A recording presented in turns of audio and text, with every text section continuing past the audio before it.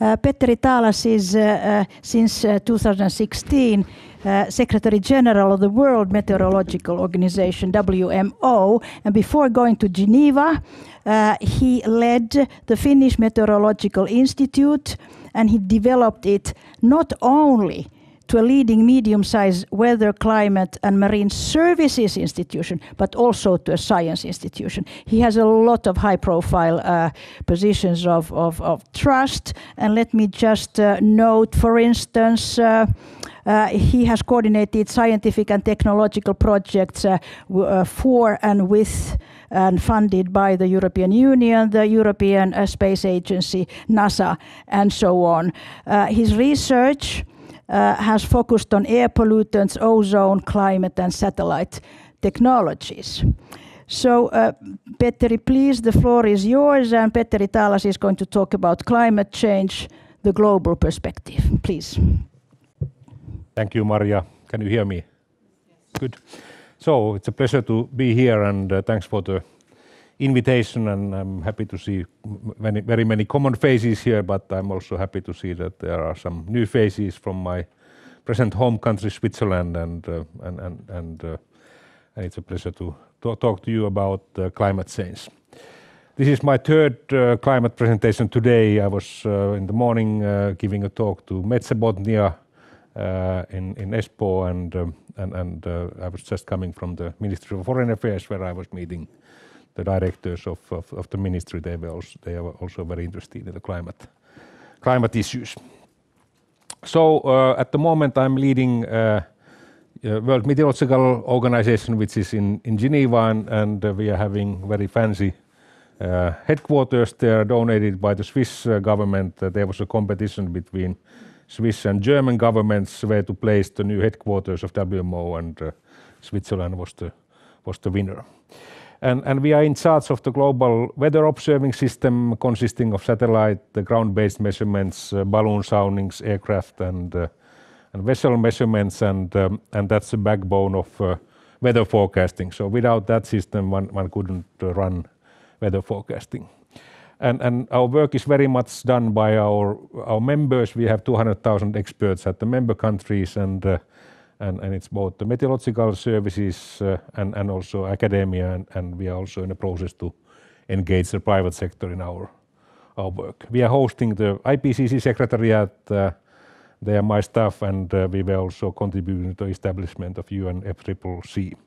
And at the moment, I'm also very much advising Secretary General Guterres on climate matters. We will release a status of climate report in New York next Friday together with him, for example. And these are our duties. We are also very much dealing with the climate research and climate observations. We are dealing with operational services and this Earth system observation, standard setting, and also technology. That's one of our duties. And then we have about 100 members who don't have proper expertise, and we are also dealing with capacity development when it comes to them. We were just ranked as number 3 when it comes to innovativeness of UN agencies, and so we are very proud of that. And our resources are still a little bit limited. We could be a little bit higher if, for example, the Swiss government would allocate more money for us in the future. And what's happening at WMO at the moment, we are carrying out the major reform of WMO activities, and demand for our expertise is growing, and there's a high request for climate and disaster expertise, and also the major finance institutions, World Bank and Green Climate Fund and European Commission, they are our partners. And we were winning a prize from Hong Kong last October, and there was also the German energy vendor Professor Fell was one of the winners, and we were having interesting discussions on the climate matters also with him.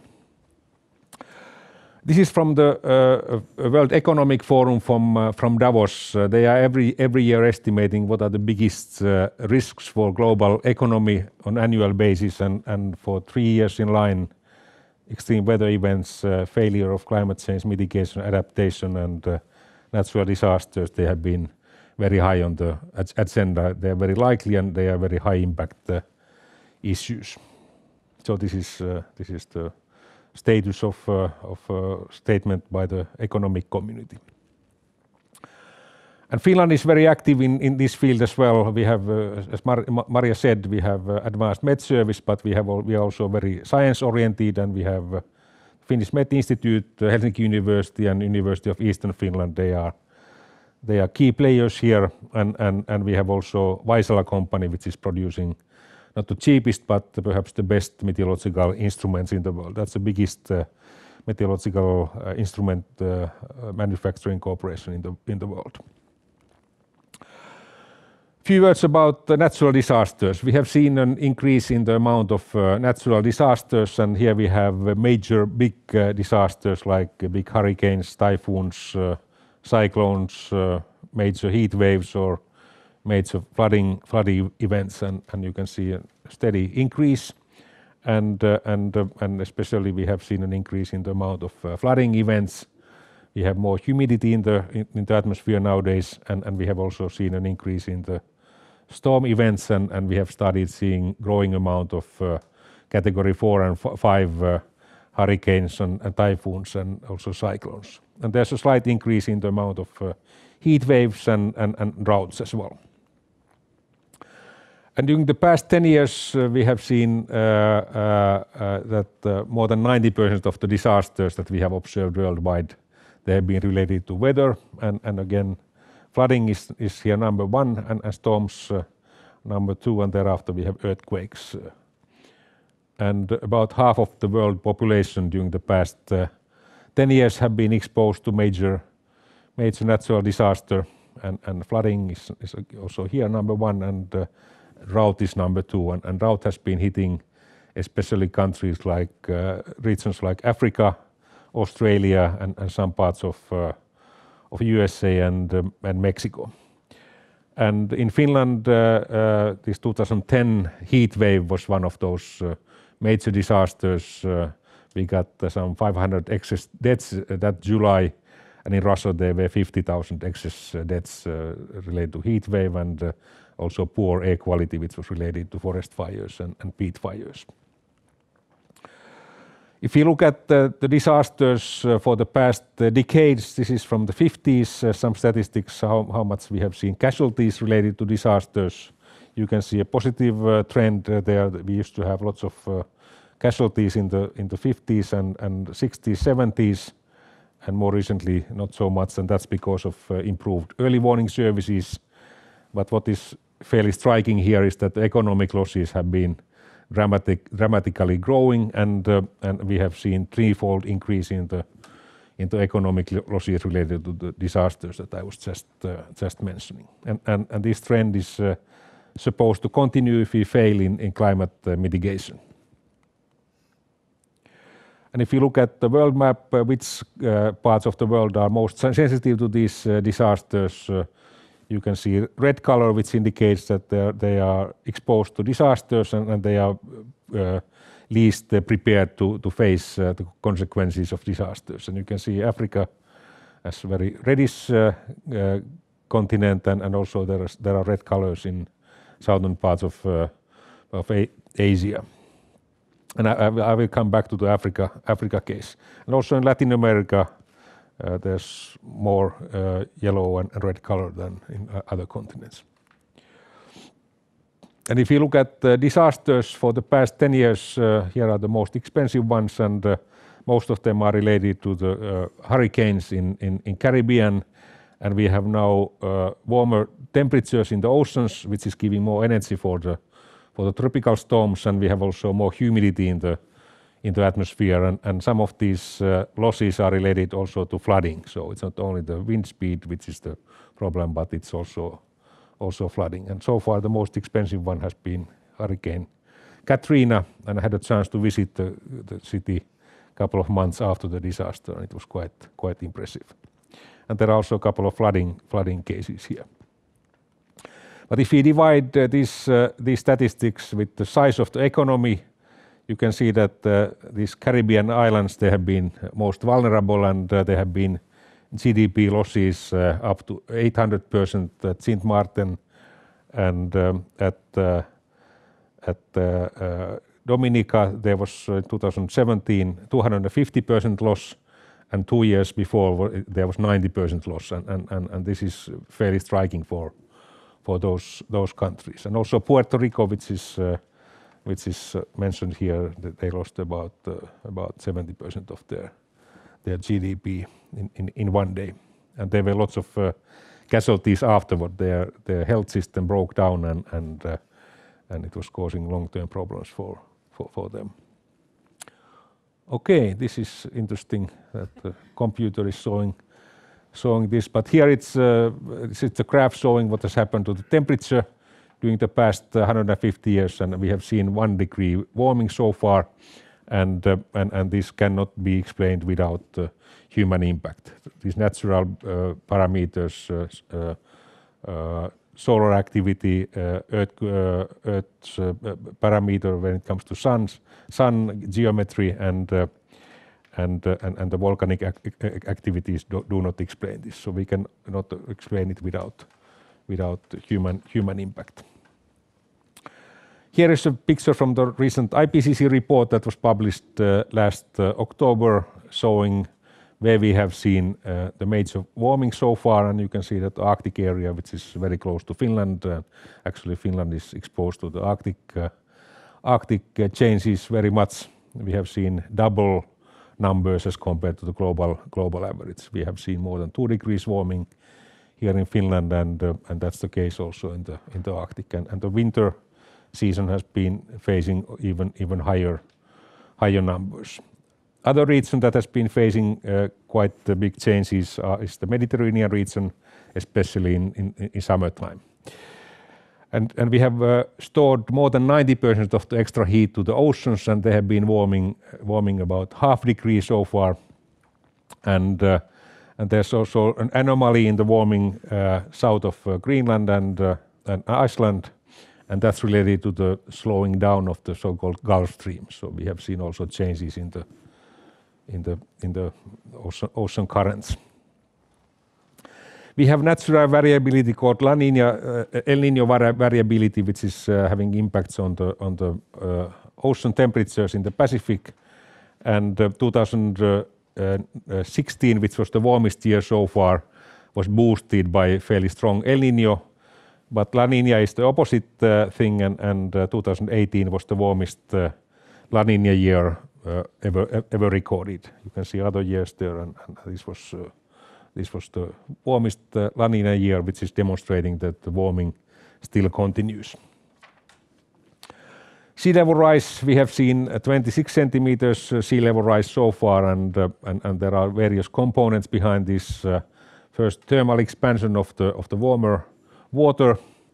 Then we have seen melting of the glaciers, and especially the melting of Greenland glacier has had a major impact, and that speed has tripled during the past 10 years, and more recently also the Antarctic sea ice has started melting. Okay, this is not visible either on this computer, but this here it was a graph showing that we have lost practically all of the so-called multi-year ice from the Arctic, and we have melted 75% of the sea ice mass of the Arctic so far. And there's also economic interest when it comes to Arctic, and we expect that by 2040 the whole Arctic would be ice-free, and there would be a chance to use the shipping routes across the North Pole in the coming 20 years. And the problem will be that we will not have ice-free conditions year-round, and sometimes there's a risk for severe packed ice conditions. And also the Arctic sea routes, they are more shallow than the southern ones, so we can not use the biggest container ships there. But for sure, this is going to be interesting for the countries, and for example, China, Japan, South Korea, and Singapore are already having plans for that, and there's certain friction between them and for example Russia, which would like to charge for the use of the Arctic shipping routes. In USA, they especially talk about global warming, and that's a little bit the misleading term, because the biggest impacts of climate change, so far they are related to changes in rainfall patterns, and here is an estimation measurement what has happened during the recent decades as compared to the case early part of last century. And you can see brownish colors and yellow colors, and those are areas which have already been getting drier, and especially Africa is a continent where we have seen a major change taking place, and also in southern parts of India, Asia, and also the Himalayan region, they are getting drier. And some parts of Amazonian rainforest, they are also getting drier, and that may be an interesting topic for our previous speaker. At the high northern latitudes, we have seen an increase of the rainfall amounts. We already saw some carbon dioxide curves, and here are three main greenhouse gases: carbon dioxide, methane, and nitrous oxide, and we have seen an increase in the concentrations of all of those. And so far, since pre-industrial times, we have seen about 150% increase of carbon dioxide concentration, about 260% increase of methane concentration, and 120% increase in nitrous oxide. And out of these, carbon dioxide is clearly the most important one. It has contributed to 2/3 of the warming so far, and its special feature is that its lifetime is very long. So once you emit more carbon dioxide to the atmosphere, it takes very long time to remove it there. Methane is also a very effective greenhouse gas. Has contributed about 17% of the warming so far, but its lifetime is only 12 years. So that's a problem that can be solved in a very different time scale as compared to this one. And based on this, President Obama said at his last United Nations speech that we are the first generation to know about this problem, and we are also the last generation to solve it. So if we don't do anything, we will live with this problem for fairly long time. And which countries are behind the carbon dioxide increase? Here are some emission estimates for various parts of the world, and you can see that classically the developed world has been major player, but during the past 15 years, China has become number one, but we have seen also fairly dramatic growth in the emissions of non-OECD countries. So this is demonstrating that if we want to mitigate climate change, it's not a challenge for the developed countries or China, but it's a global challenge. And a few words about the carbon budget. We just heard one component discussed is intake to the forests, and about 90% of the increase of carbon dioxide it's related to use of fossil energy, and about 10% is related to deforestation, especially in tropical zones in countries like Brazil and Indonesia. These boreal forests are behaving different way. They are renewing, but the tropical case is very different. I'm sure that the previous speaker knows more about that. And about 1/4 of the carbon dioxide that we emit to the atmosphere, they are taken by oceans, 1/3 by growing forests, and about half of that remains in the atmosphere. And we have to understand and also to be able to measure this budget in the proper way to understand what's really happening. And we have seen already changes in the chemical composition of the seawater, because oceans are one of the sink of carbon dioxide, and once we emit more carbon dioxide to the oceans, the seawater gets more acid, and there's an estimation that already today the ocean seawater is most acid in 25 million years, which is a fairly high number. And this intake is strongest in the cold areas, and you can see that in the Arctic there's more bluish, and also close to Antarctica there's also bluish color. And once we warm the oceans, this zinc becomes weaker. This is from the most recent IPCC report that was published in October. And how does the future look like? And one of the messages from this 1.5 degree report was this curve, that it's still theoretically possible to reach 1.5 degrees warming, which was the lower limit of Paris Agreement. But that would mean that we should turn our emissions to a rapid drop in coming 5 years, and we should get carbon free by 2050s. And if we would like to reach the upper limit of Paris Agreement, then we would have some 15 years time to turn our emissions to dropping path and be carbon free around 2070s. And if we continue emitting as we have been doing so far, then there's a chance to reach 3 to 5 degrees warming by the end of this century. And if we compare the global changes with this is the global one for 2 degree warming and business as usual scenario. Here is annual mean for Arctic. So if we would reach 2 degrees globally, it would mean something like 5 degrees in the Arctic, and it would mean about 7 degrees in the Arctic winter. So anyhow, we are going to face larger change here at high northern latitudes. And if we don't do anything, then we could reach 10 degrees in the Arctic, and in the winter time numbers exceeding 12 degrees. So that would be a fairly dramatic change also for the ecosystems here. And there were some recent estimates of sea level rise. So far it has been this 26 centimeters, and the most recent estimates of sea level rise have been higher than the previous ones. And here is the range of sea level rise estimates, and the conservative estimate is between half meter and 1 meter by the end of this century. But if we are able to start melting the Antarctic sea ice in a massive way, then we could reach values exceeding 2 meters by the end of this century. This is one of the areas where we have fairly big uncertainty at the moment.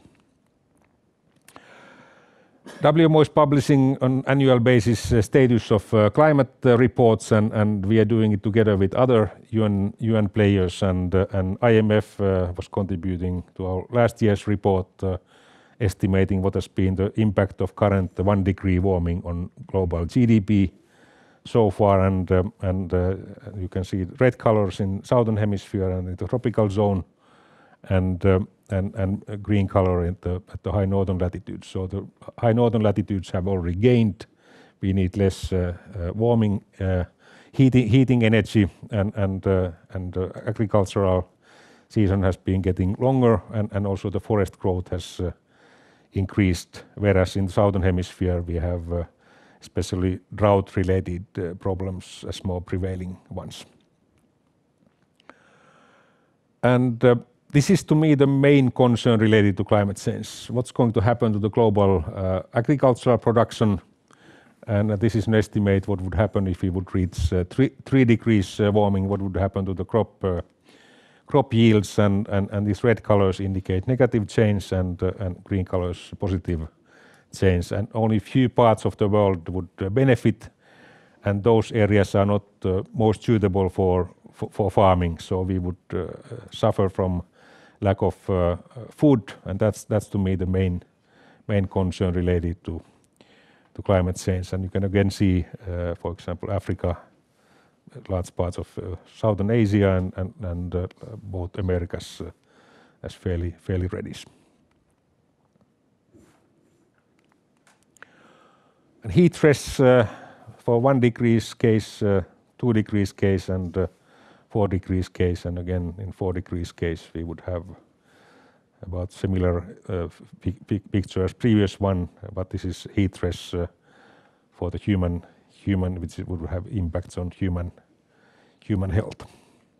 And there's an estimate what how this sea level rise together with the storm surges would have an impact on various places in the world, and most vulnerable areas are the big countries in Asia, China, India, Vietnam, Philippines, Bangladesh, Pakistan, but there are also individual big cities on coastal zones which are vulnerable, and we have already seen, for example, the impacts of Hurricane Sandy on New York, where southern Manhattan was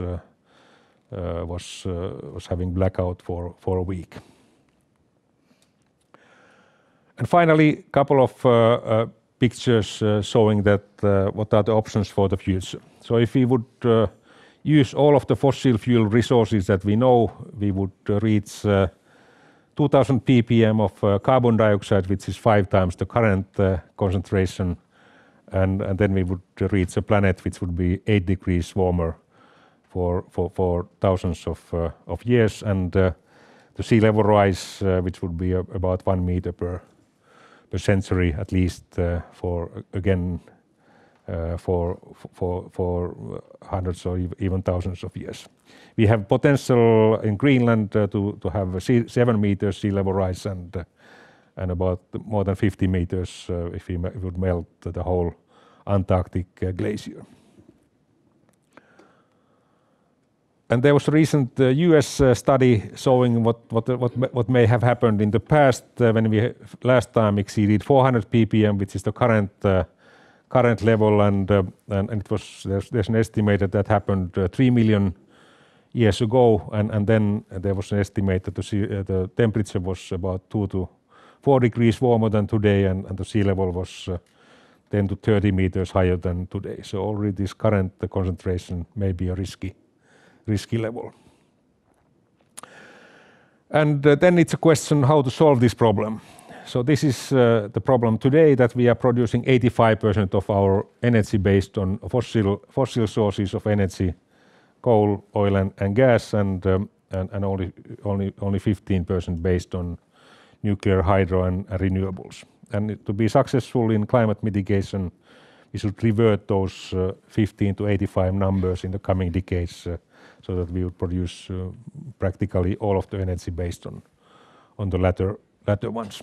And so far, the consumption of oil and gas, they are still growing. There has been a short, slight dip in the consumption of coal. And if you look at the carbon dioxide emissions, also last year we saw an increase of the emissions, and this plateau that we used to have some years ago, it's gone, and about we have seen about 3 degree increase of the emissions last year. And besides climate change, we have also challenges related to poor air quality, and especially the big Asian economies, India and China and neighboring countries, they are suffering because of that, and for them it's attractive to improve the air quality, and at the same time they can go to more carbon-free solutions like electric vehicles and non-fossil sources of energy. And from the UN perspective, climate change is seen also as a threat when it comes to sustainable development goals. Many of those are related to climate change, disasters, and water availability. That's very well understood that this may in the long run be a major development challenge as well. And finally, a few words about the global politics. What are the security policy perspectives of climate change? First, this agriculture issue that I was already mentioning, that's one of the challenges in Africa, but also in other parts of the world, and in Europe, Mediterranean region is vulnerable. And the world economy, it would be much cheaper to mitigate climate change than to live with the consequences of that, and that's even the case in USA. There was a recent science report from their side. This conversion of the energy system, it's not very easy for some countries, and Russia is not so eager to mitigate, and it's also the case in Arabic countries. For example, when this recent IPCC report was published, some of the Arabic countries led by Saudi Arabia, they were against the whole report. And Africa as a continent is most vulnerable. It's a challenge for the economy, employment and food security, and the potential for refugees, it's clearly growing, keeping in mind that also the amount of population is growing there. In Europe, the Mediterranean countries are vulnerable, and there's a potential for bigger amounts of immigration, and we have seen already impacts of immigration on European policies and also for European Union. And for Finland, what's going to happen in Russia? There was a recent report by the Ministries for Defense and Foreign Affairs talking about that issue, and that's one of the matters to be considered. What's going to happen to the European Union and these refugee challenges, and also this forest economy, which is an important part of our economy. There's lots of discussion on carbon sinks, and with the carbon sink issue, we cannot solve the problem. The main solution is to get rid of fossil energy and globally to tackle also population growth. Those are the key issues. This strengthening of the sinks, that's not going to be the final solution of this problem. So thanks for your attention, and Marja said that we are going to talk about the issues from now on. Thanks for the invitation, Marja.